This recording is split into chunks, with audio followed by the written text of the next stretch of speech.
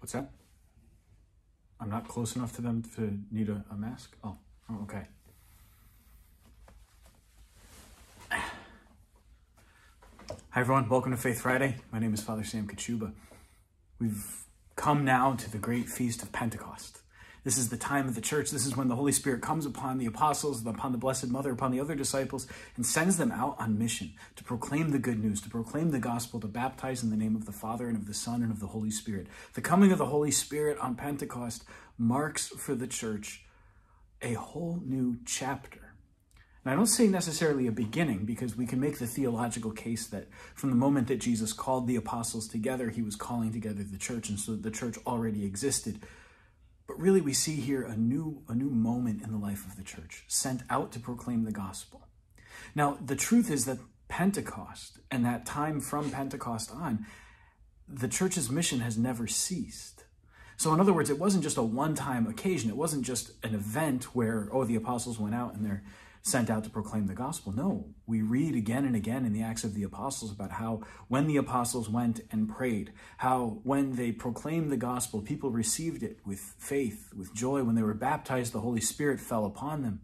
How they were able to cure and to do all these great things in the name of Jesus by the power of the Holy Spirit at work within them. Well, so it is for us as a church, even here and now. We have the power of the Holy Spirit with us still, and we are able to bring that power to bear on the world.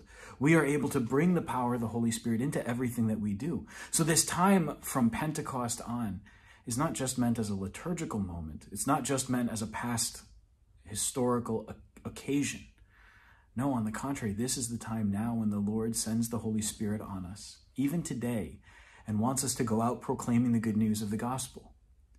Now, we can't necessarily go face-to-face with people right now. That's why we have masks and all this other stuff. And yet, nevertheless, we are being called to proclaim the good news of the gospel. We are being called to evangelize, to share the good news of our faith. Have you ever at any time seen more masses that are available digitally?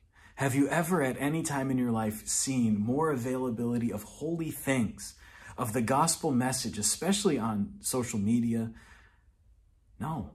At no time has the church been more present than right now. We are able to reach people in ways that we never reached them before.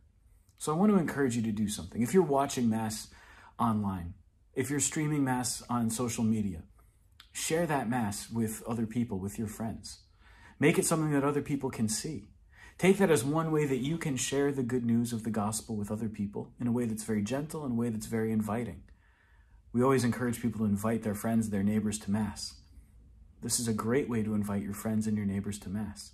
But most of all, in this time, as we receive the power of the Holy Spirit, let's remember that the Holy Spirit did not just come once, many, many years ago, but that the Holy Spirit desires to renew his presence in your heart and in mine each and every day.